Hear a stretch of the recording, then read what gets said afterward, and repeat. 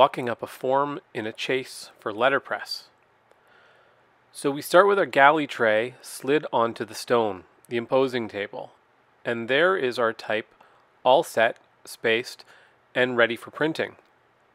Almost. We have to move our type off of our galley tray onto the stone. The stone is a perfectly flat, level surface that we can then use to set our chase, that is our metal frame, for printing. Really carefully, pinching really tightly and sliding off the surface, I move the type off the tray and put the tray itself off to the side. Here's our type on the stone.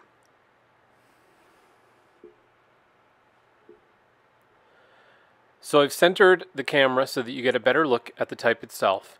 And don't worry too much about those two pieces of wood. They're there simply to keep the type from tipping over while I get ready.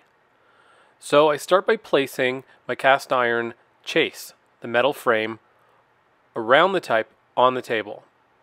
The wood also helps me move the form around while I get myself organized. I'm going to move these pieces of wood out of the way shortly so that I can plan my lockup. The basic idea here is we want to ensure that this type stays tight in this frame, top to bottom and side to side. One of the first things I may want to do is measure with my pica pole the height of my form. In this case, it's about 16 picas. So I get a couple of 16 pica slugs and place them side to side, and this will help to keep everything tight. And now reaching up, I collect some furniture. We'll talk more about that towards the end of the video.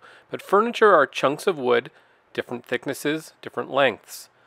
Thicknesses are obvious. The lengths are stamped on the end. In this case, these are 30 pica lengths. You'll notice that I'm placing one at the top of the form and one at the bottom, slightly out of sync with one another, slightly skewed, and I'll do the same on the side. In this case, I don't want the pieces of wood touching one another. I will begin from around the lead type form, moving out with increasingly long pieces of furniture. This is a personal preference. I like it for stability.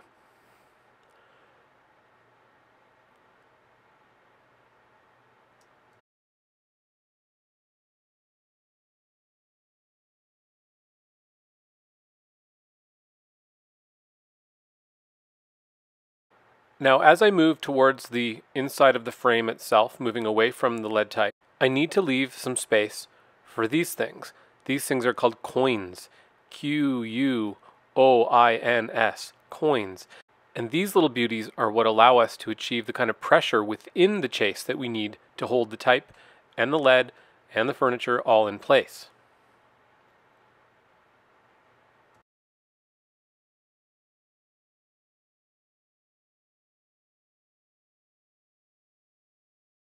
In most cases, you need coins on the top and on the side. Another rule of thumb here to understand is that typically we don't put metal next to metal.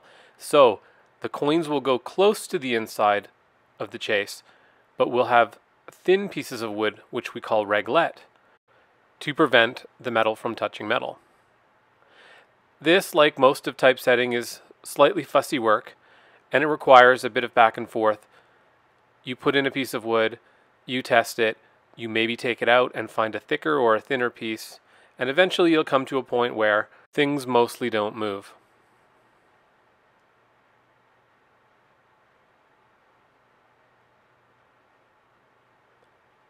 If you're worried about where I'm getting all these different pieces of wood, again, we'll talk about it towards the end of this video. You can see that I'm adjusting the coin there with my fingers to make it a little bit thinner, pulling them further apart so that I can fit all the wood furniture and reglette in that I need. And now comes the time when we tighten the coins themselves. This is a coin key. And this one fits these specific coins themselves. There are different coins that we can also use that take a different key. Basically, you stick the key down into the teeth and twist. As the coins move together, they're forced together by turning the key, they get wider.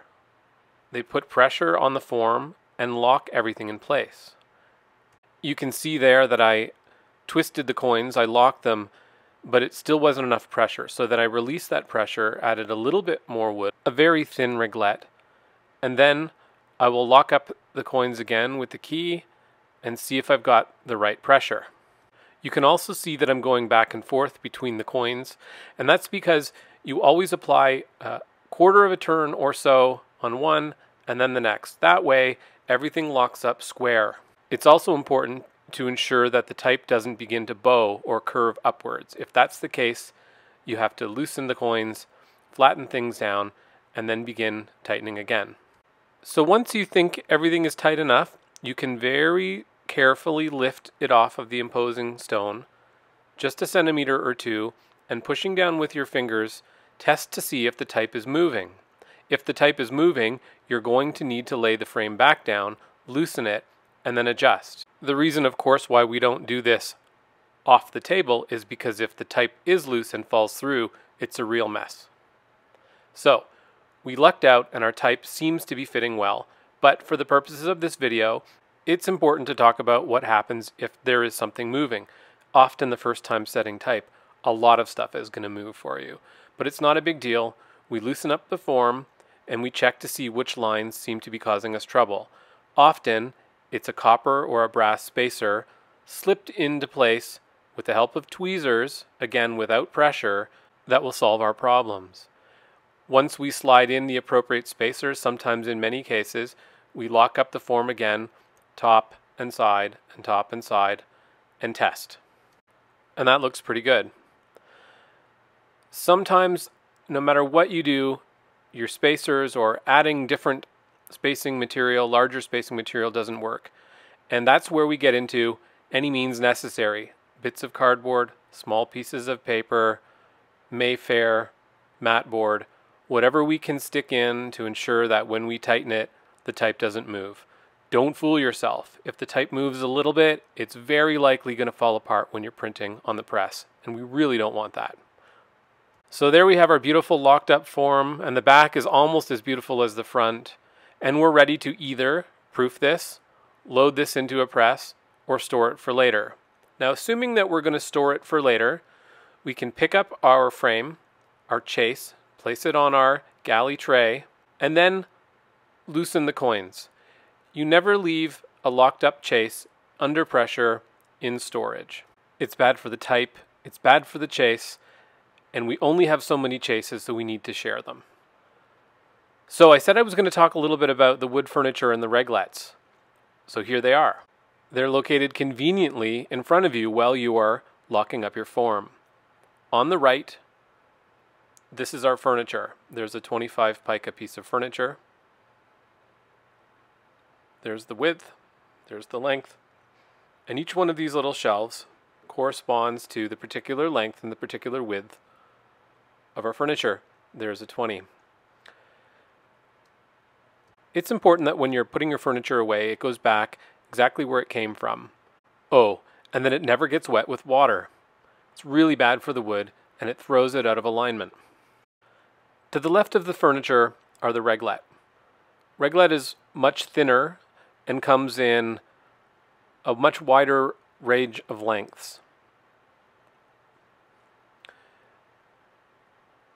This row that I'm pointing at here are slightly thicker at 21 picas long, and here's 21 picas long thinner.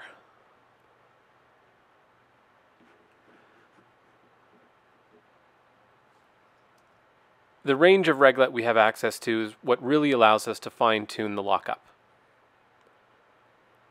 Just like the furniture, just like the type, it's important to put them back as best you can where they came from. They're too small to have their numbers stamped on the end, so you can always use a little ruler to cheat on the front of the case. Here, pressing it against, I can see that this is a 21 pica reglette, and I can always check it against my pica pull if I want to see. But once I know the length, and I know it's the thicker of the two models, I can find its corresponding spot in the case and put it away. So that's it. The basics of locking up a form. Next stop, ink and press.